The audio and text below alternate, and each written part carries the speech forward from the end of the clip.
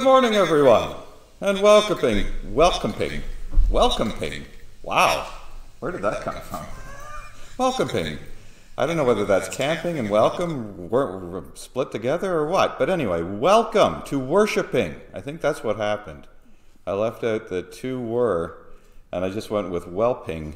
Welcome to worshiping in Stiles. Everything's going smoothly this morning, as you can tell. It is good to have you worshiping with us this morning from Seeley's Bay United Church, wherever you may be. It is always wonderful to have this opportunity to worship together. Even though we are separated by space and sometimes time, we can still come together through the miracles of technology. And so we are back in 3D this morning, Dave, Don, and Dan, and we are delighted to bring this worship service to you. I have some announcements for us as we get back into things. A few things. So Bible study, we have one more before we take a summer break, and that'll be on Wednesday, the 30th at 7. And we're continuing on with Proverbs, chapters 11 and 12, chapter 22, 17, on to 23, and chapter 31. If you'd like to be involved in Bible study, just let me know through my email, dgstiles@hotmail.com, and I'll forward the Zoom link on to you. So one more to go.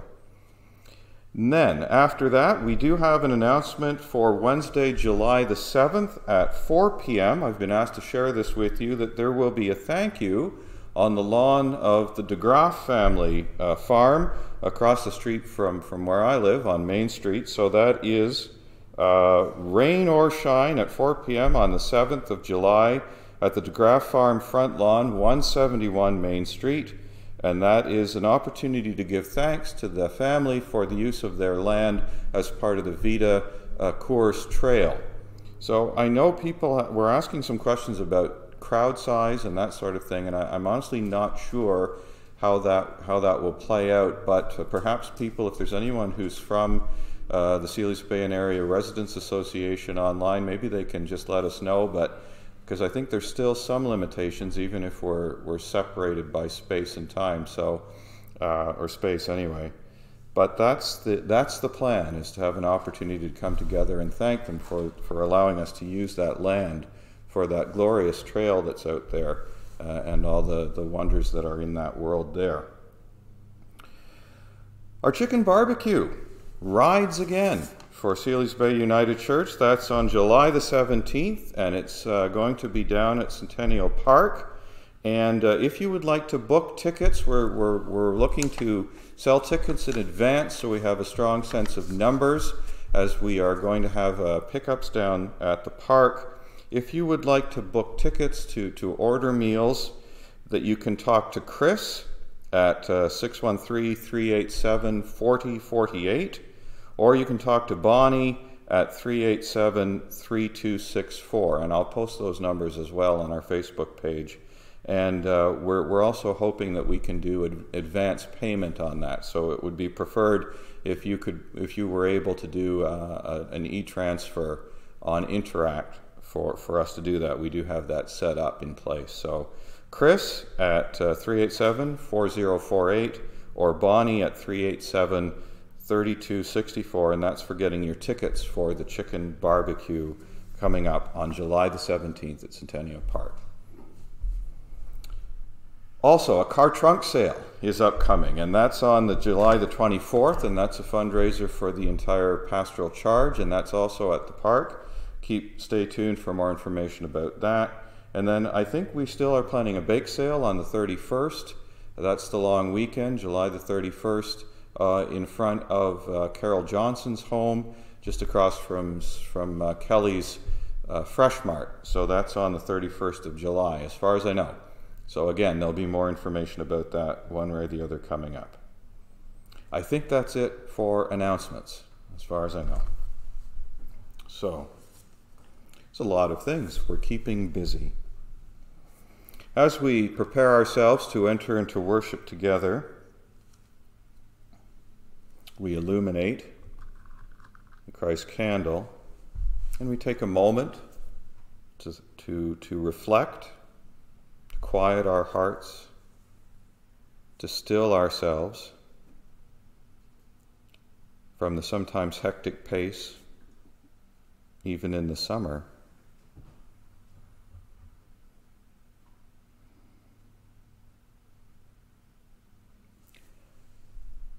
And I share these words of call with you from Gil Lefebvre. Welcome, welcome to worship. Although we are apart, we are united in this time of praise and thanksgiving. Let us glorify the name of our loving God. Welcome, welcome to God's peace. In this time may we put aside our urgency and anxiety and resist the distractions of our fears. Let us open ourselves to receive the healing of our caring God. Welcome, welcome to God's love, at the height of our joy or in the depths of our despair, in the sunshine of our hope and in the shadows of our shame. God's love seeks us out. Let us experience how we are always made welcome by our inclusive God. And we'll sing the third verse of Come and Find the Quiet Center. That's 375 in Voices United as our introit.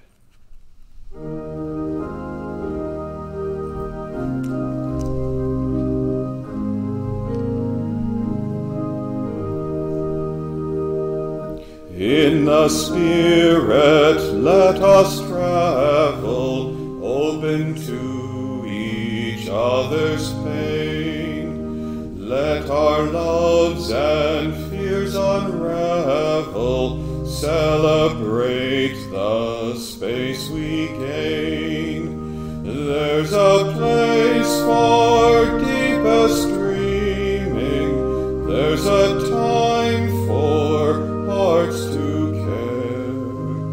In the Spirit's lively scheming, there is always room to spare.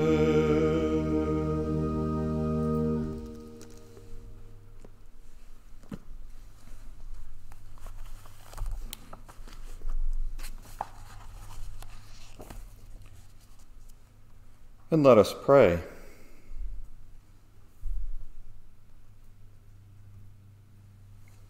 And this is a prayer by Wendy McLean. Creating, loving God, in Christ you show us a way to heal and to shape a new day. And you entrust us with the gifts of faith, forgiveness, compassion, trust, and love. In the changing seasons, in the changing world, your love is constant. May our witness and prayer sustain and support goodness, justice, and peace in our worship and work, enough for this day and for all the generations who follow. Amen.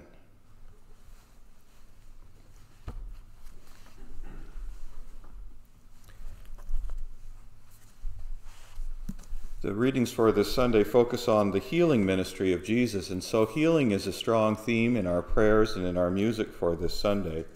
And we start with 570 in Voices United. Jesus' hands were kind hands. It's often listed as a children's hymn, but as we've often remarked, sometimes the very best teachings and the very best learnings come to us through the hymnody that we reserve for children. So it is a small hymn in some ways, but an important hymn. 570, Jesus' hands were kind hands.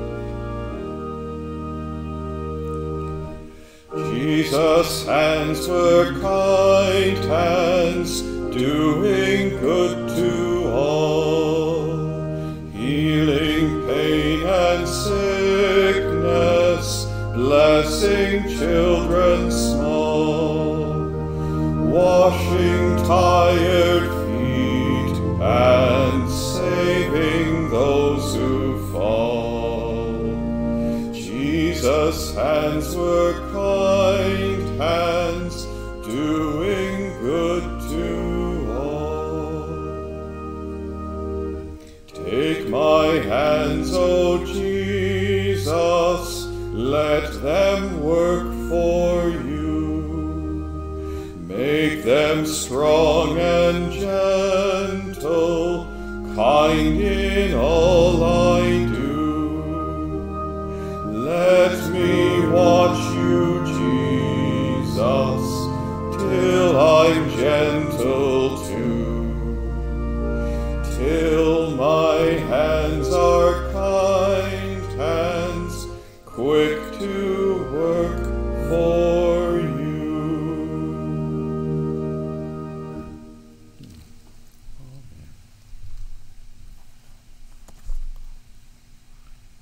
And at this time, I'm going to invite Bruce Jackson to bring the reading for this Sunday.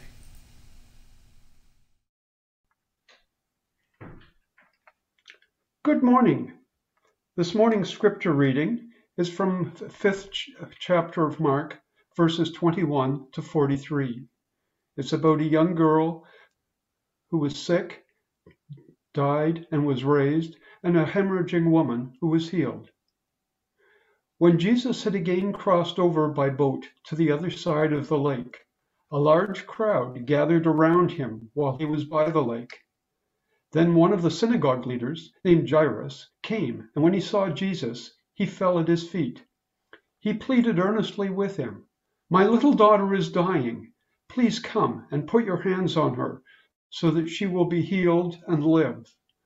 So Jesus went with him. A large crowd followed and pressed around him, and a woman was there who had been subject to bleeding for 12 years. She had suffered a great deal under the care of many doctors, and had spent all she had, yet instead of getting better, she grew worse. When she heard about Jesus, she came up behind him in the crowd and touched his cloak, because, she thought, if I just touch his clothes, I will be healed. Immediately, her bleeding stopped, and she felt in her body that she was freed from her suffering. At once, Jesus realized that power had gone out from him. He turned around in the crowd and asked, "Who touched my clothes?" His disciples answered, "You see the people crowding against you, and yet you can ask, 'Who touched me?'" But Jesus kept looking around to see who had done it. Then the woman, knowing what had happened to her, came and fell at his feet, and, trembling with fear, told him the whole truth. He said to her, "Daughter, your faith has healed you. Go in peace and be freed from your suffering." While Jesus was still speaking, some people came from the house of Jairus, the synagogue leader. "Your daughter is dead," they said. "Why bother the teacher anymore?" Overhearing what they said, Jesus told him, "Don't be afraid, just believe." He did not let anyone follow him except Peter, James, and John, the brother of James. When they came to the home of the synagogue leader, Jesus saw a commotion, with people crying and wailing loudly. He went in and said to them, "Why all this commotion and wailing? The child is not dead, but asleep." But they laughed at him. After he put them all out, he took the child's father and mother and the disciples who were with him and went in where the child was. He took her by the hand and said to her, "Talitha koum," which means, "Little girl, I say to you, get up." Immediately the girl stood up and began to walk around. She was 12 years old. At this, they were completely astonished. He gave strict orders not to let anyone know about this, and told them to give her something to eat. And that is this morning's scripture reading. Thank you, Bruce. In preparation for this Sunday, I was inviting people to consider what's going to happen within ourselves and in our communities coming out of these lockdowns that we've been experiencing with COVID that remarking that there will take a little time perhaps for people to get comfortable once again with being with one another and with doing all of those things which a year and a half ago we took for granted and now suddenly not so much anymore. And what are you feeling that you will need healing? What areas of your life do you feel you might need healing in as we come out of this, as we hopefully head into phase 2 and then finally phase 3 in Ontario, which sounds like, to my ear anyway, business as usual, but we'll find out more, I'm sure. As we know by now, the road can twist and turn in many different ways, but it feels as if we will start to look a bit like normal in about a month and a half, maybe by the fall. But if it looks like normal, the question is always, will it feel like normal? And for some of us, it may take some time. That's the thing when it comes to healing within a community, that often it's going to take different steps and different timelines for different people. I can only imagine what it's like for people who have lost loved ones in the midst of all of this. Those heartbreaking stories of people being alone in a hospital room or their family not being able to be with them. And clearly that's the kind of hurt and the kind of pain that's going to take some time to work through. And people will long remember 2020 and parts of 2021 as being times in their lives where things broke apart in a way that was very hard for them to put back together. Just now, once again, that we are in graduation season, I'm reflecting on how, for our young people, where those years in high school, those years in public school are so precious, and for development and the opportunities that young people have that may have only been once in a lifetime opportunities to travel, perhaps, or certainly opportunities to graduate with your friends and community. And that's been taken from you, and that's something that will never be able to come back in quite the same way. I mean, perhaps there'll be recreations down the road, or there'll be opportunities for people to come together, but there's sometimes something about that moment which is so precious, it's so fleeting, but it's so powerful in that very moment that cannot be reconstructed again. So again, for many of those people, for some of our young people, the road to healing will be a difficult one. Those who deal with physical sickness, with mental illness, those things have been in many ways made worse through the times that we've spent apart, where we haven't been able to socialize in ways that offer healing for some people. And even for those who are facing surgery, obviously, those things get delayed, and the list goes on. And from my perspective, I think of myself, I mean, I'm a single guy. I've been blessed to be able to continue to do this worship throughout COVID. There's been some things that have been challenging, but honestly, for me, I think I'm going to come out of this, as far as I know, with a fairly short timeline for getting back into the swing of things, back into my groove. It may be a little weird to see actual live people, out in the pews once again. But aside from that, I think I will be able to manage. But part of my responsibility is to be sensitive to the fact that even though I'll be back and feeling pretty good about things, for others it's going to be a harder road, a longer road, a more challenging road. And so I have to be aware of that. And I think that's the calling for all of us as we come back together into community, to be sensitive to the fact that for some people it's going to be a struggle, and to resist the temptation to just say, oh, come on, like let's go see a movie, or let's go, do the things that we used to do. And for some people it may be, I'm really not ready to do that just yet, and to be accepting of such things. Healing is such a complex and varied process.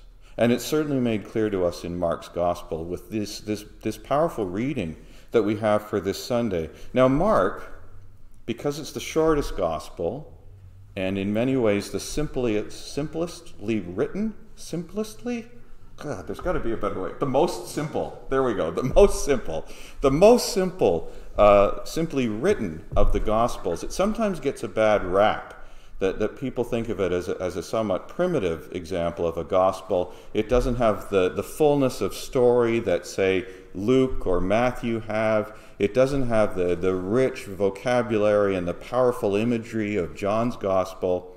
And yet, the writer of Mark has done a masterful work here in combining two stories of healing, just to show the varieties of experience that people have in healing. Look at all the contrasts that are in this story. We have the wealthy synagogue leader, Jairus. We have the impoverished woman. We have someone who's been waiting for a very long time for healing, but gets healed immediately upon the touch of Jesus' cloak. Contrast that with the immediacy of the need of Jairus. I knew I was going to do that. The immediacy of Jairus' need, and then that he has to wait in order for his daughter to be restored. Economic levels play a role. Social status plays a role. Privacy in the healing of the daughter, being healed in a very private and intimate way with just her family being present. We have the public healing of the woman in the crowd surrounded by people. There are so many different ways of being healed that are explained and elicited and brought out in this story. It is a marvelous work. But what holds these stories together in all their variety of experience is faith in the Christ and faith in the possibility of healing. That woman who had been waiting with the hemorrhage for so long, who had gone through so many treatments, that the doctors had tried so many different things with her, and the hint is essentially that she's bankrupted herself with all of these attempts, that it's broken her down to almost nothing, just to a shell of herself. But she's heard about Jesus, and she knows that if she could just get close to him, that she trusts that healing could happen even after all of those setbacks, all of that disappointment. Her faith is still strong in the potential to be healed. Incidentally, that's another difference in the two stories, isn't it? That she is there, and it's almost by accident that Jesus is being called deliberately to be involved in a healing by Jairus. But it's only through him calling Jesus that there's almost this accidental added blessing that his path crosses with this woman. So again, for some, healing can come at direction and in a deliberate way, and then for others, healing can come almost unexpectedly by a synchronistic moment. But she trusts that healing could come. And Jairus knows something about Jesus, that his daughter might be able to be healed. And they make space for the healing to happen. And Jesus enters in, and Jesus performs these miraculous healings, but Jesus himself is very clear that what has made for healing in these circumstances is the faith of the people involved. We're going to read, or I don't know if we read this, I think next week we skip over this story in our readings for this cycle, but the reading that immediately follows this is the rejection of Jesus in Nazareth. And Mark informs us that Jesus could do no healings, he could do no acts of power in his hometown. And why? Because they were saying, "Who is this carpenter's son?" They had no time for Jesus. They had no trust in what he was representing to them, the power of God to make life new and to offer new beginnings. And finally, one last aspect which needs to be picked up in this story is that the hemorrhaging woman, some commentators have seen, symbolizes an unclean or a ritually unclean individual, because that bleeding would make her unclean, would cut her off from temple practice, would cut her off from her community.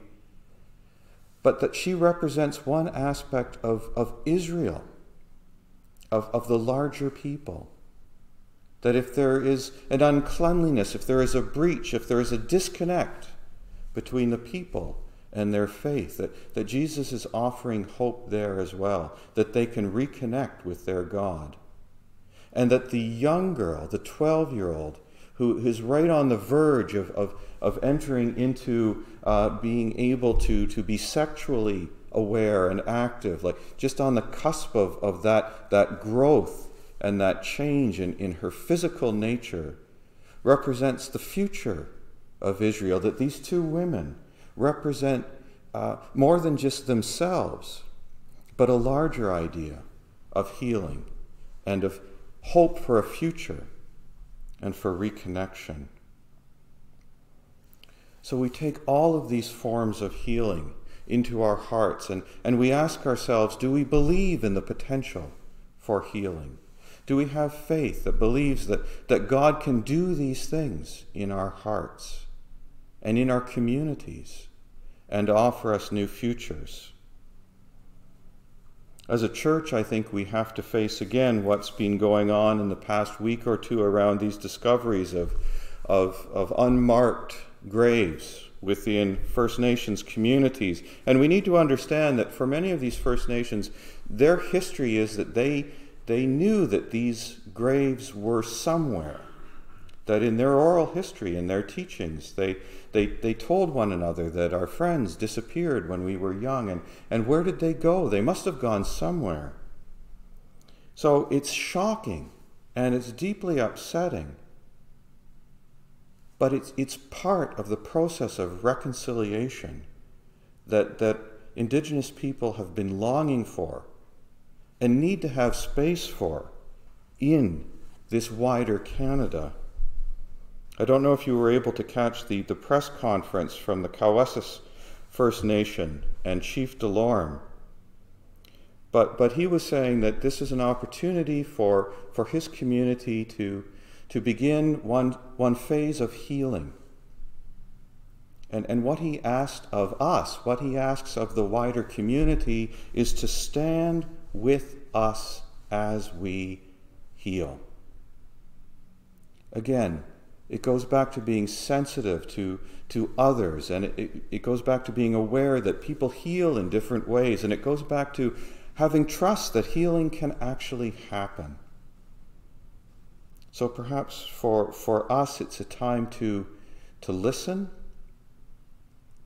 a time to be witnesses to healing happening in others, to just keep silence for a while, as hard as that is.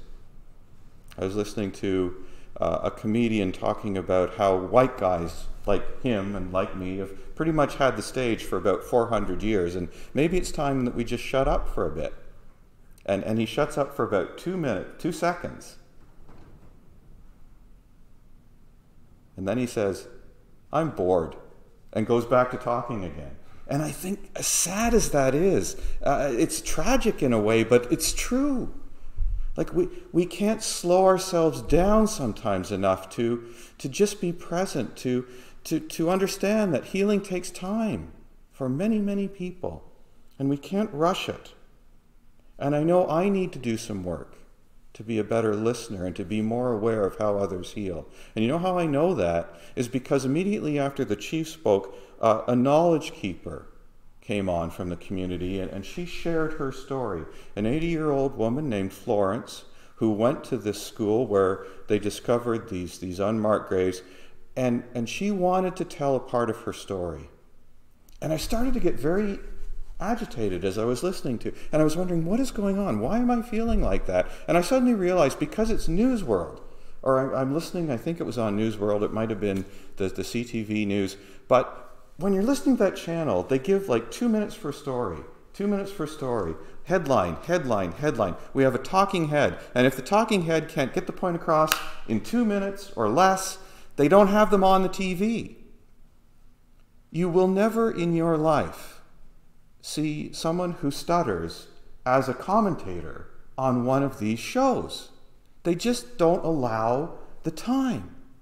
Because everything has to be quick, and they go to the next story, and they go to the next story.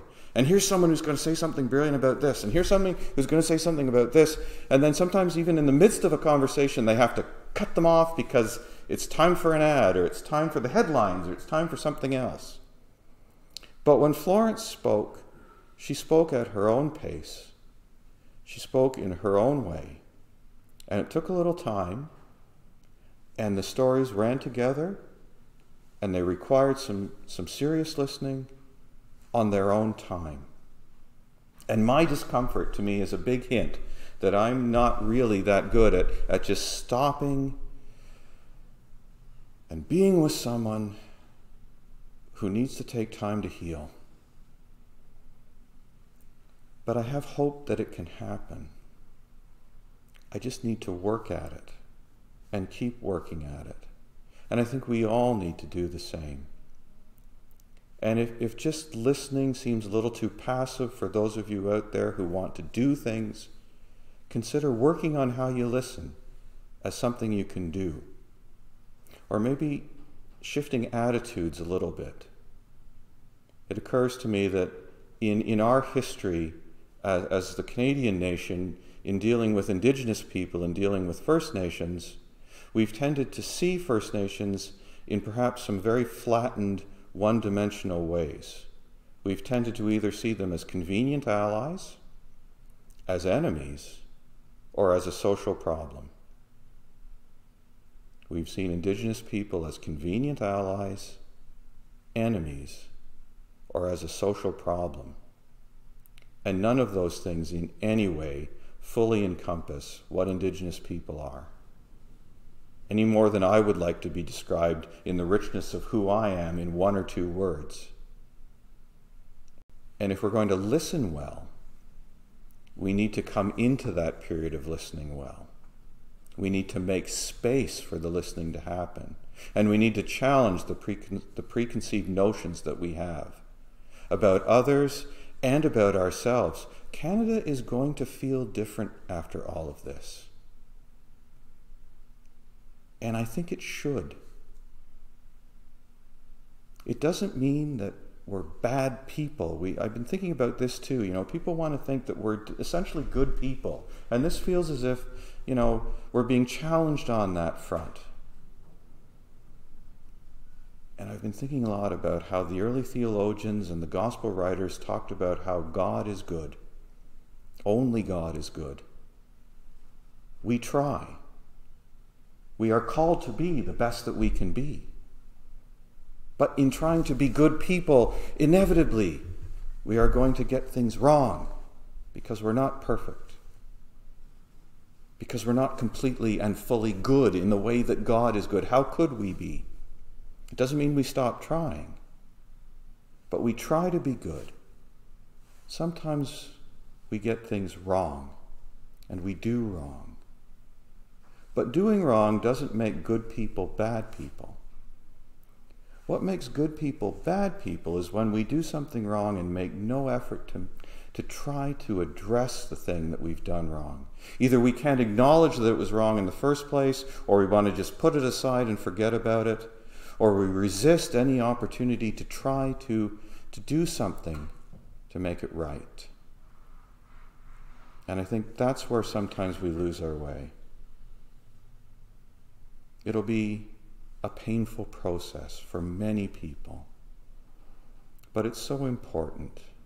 Healing happens in so many different ways, but Jesus tells us to hope in God and to trust that healing is real, that it comes through faith, that it comes through making an effort to reach out, to touch the hem of the garment, to call the healer.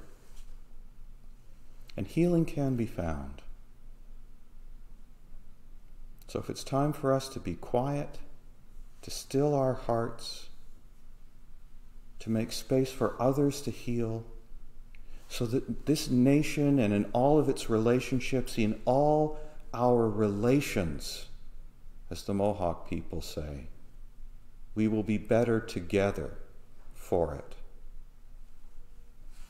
May it be so. Amen.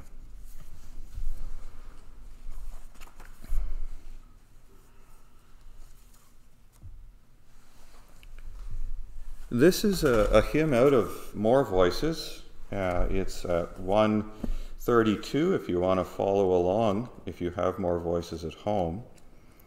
But it's based on this reading from Mark and the two stories interwoven together, Great Sorrow Prodded Jairus.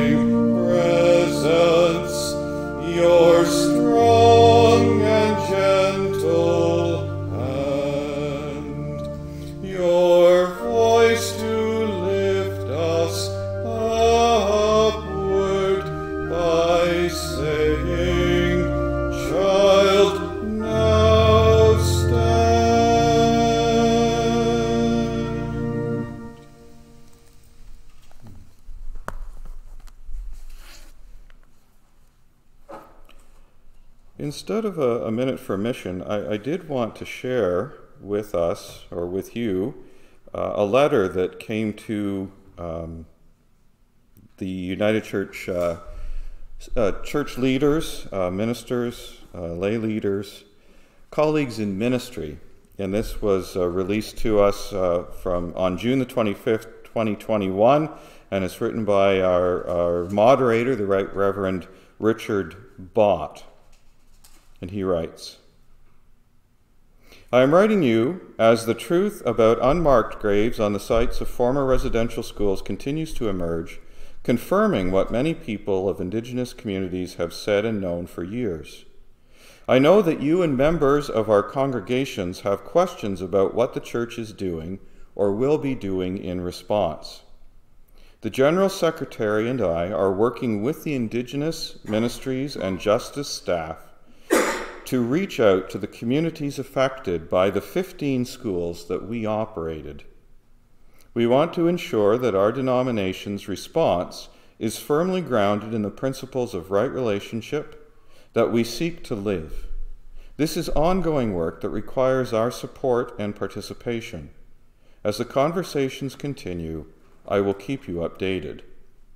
This is a time for the United Church of Canada to listen rather than prescribe. The pain in Indigenous communities and churches is immense.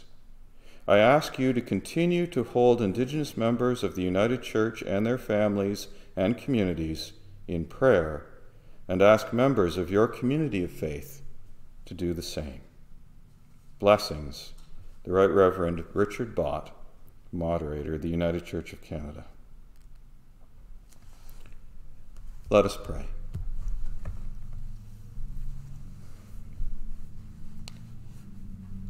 Loving God, we give thanks for powerful stories of healing that we find in Scripture, that we find in our lived experience. Moments in life where wholeness and oneness become real to us once again after experiencing pain, brokenness, and loss. We know that for some, healing comes quickly. We know that for others, healing takes time. Help us to be good listeners, good presents, as we live and move amongst others in our community who are on many different stages, in many different pathways, in many different roads in the path towards healing. We ask that you would be with those who have deep grief through COVID, through loss and through loss of opportunity. Give us the strength to walk with people as we return once again to whatever the normal will be.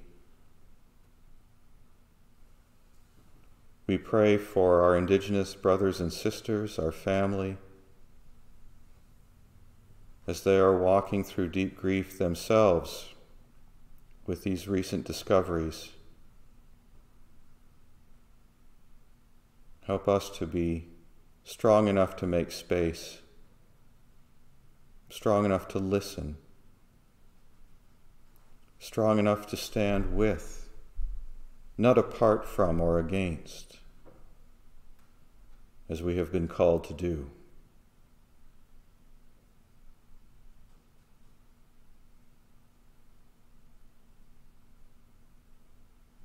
We recognize that there is a variety of experience in those gathered in this place, through the computers, through the screens, which is our way of communicating right now.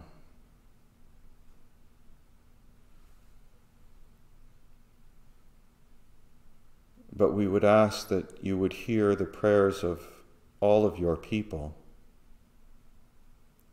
Prayers for hope,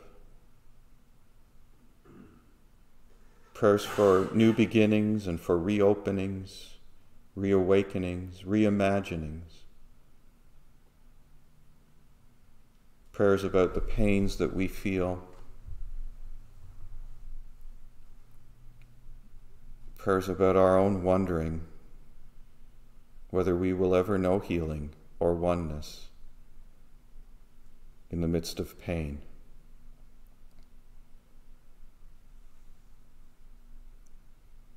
Strengthen our faith, we pray. And hear the prayers of your people this morning.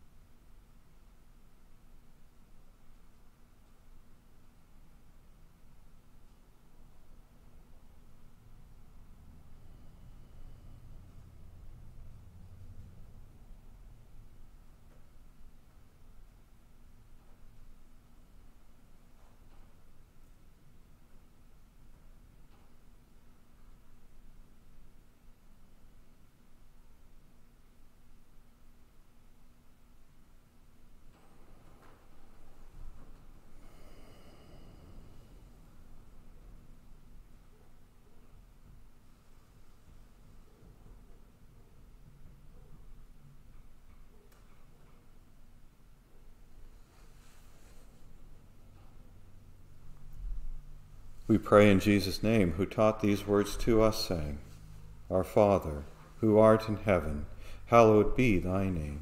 Thy kingdom come, thy will be done on earth as it is in heaven. Give us this day our daily bread, and forgive us our trespasses, as we forgive those who trespass against us. And lead us not into temptation, but deliver us from evil. For thine is the kingdom, the power, and the glory, forever and ever. Amen.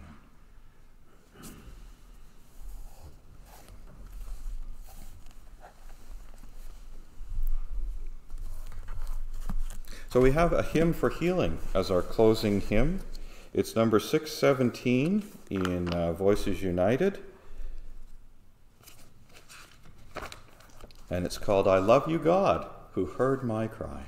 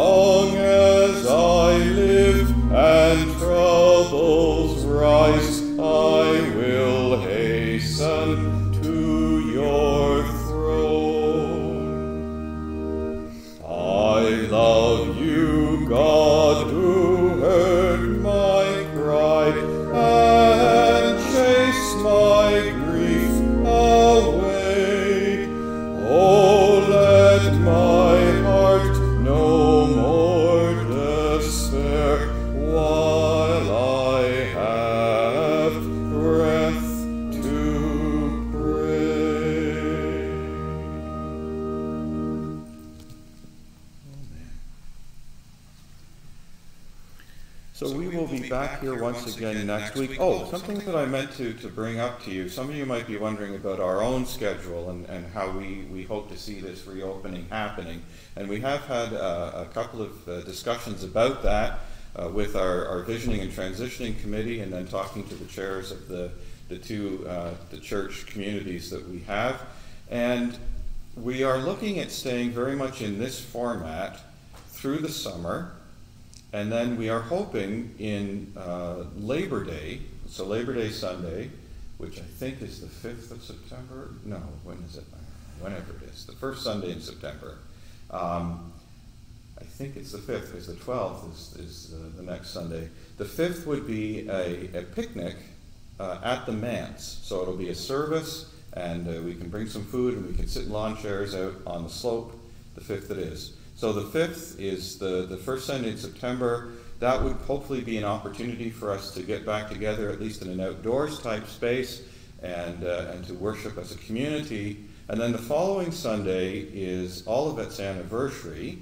So we're hopeful that at that point, if things are back to the new normal, that we'll be able to meet in church together, and we'll celebrate the reopening and the regathering at the anniversary service at Olivet on the 12th.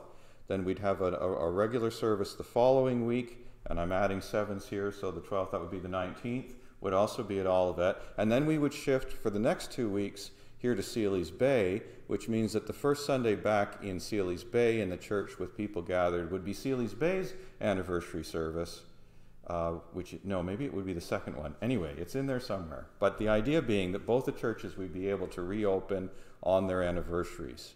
And after all of that, we'll have had a meeting of our official board again in September, and we'll be able to have a clearer idea of what we're going to do going forward. But anyway, that's the plan as it stands now. We're going to stay like this format through the summer. We will come together for the long weekend on Labor Day for a Sunday outdoors at the manse, and then we will go back to worshiping in service. Still, I believe, having either a recording or a live broadcast, depending on the circumstance and Dave's patience, and then we will go on from there. So that's the hope anyway. But as we say, you just never know. But in the meantime, may the love of God and the peace of Christ and the fellowship of the Holy Spirit be with you now and always.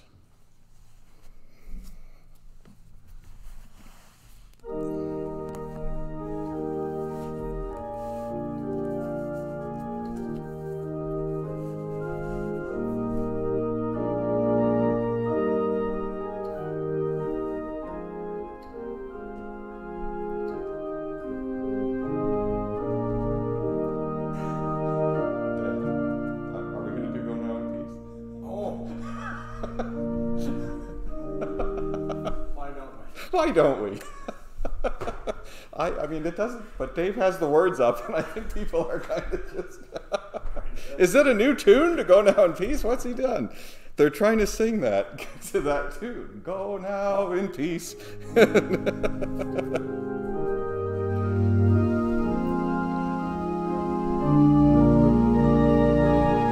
Go now in peace, never be afraid.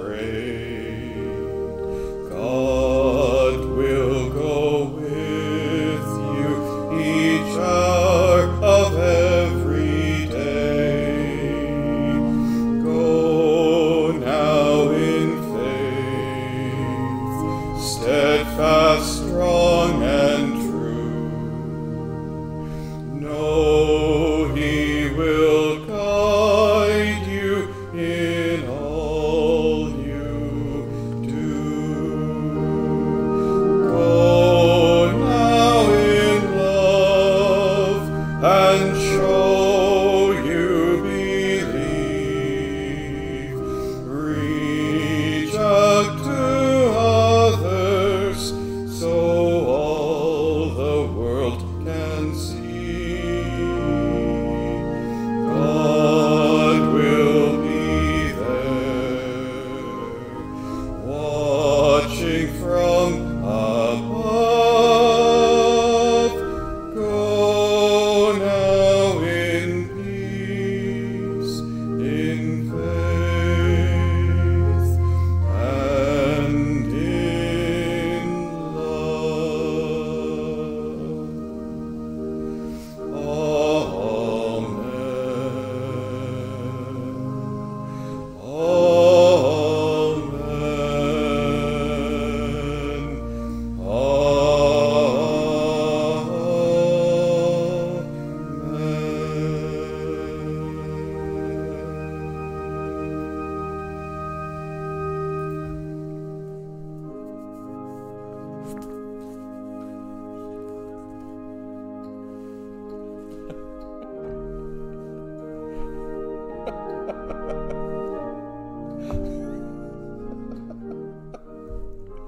Thank you.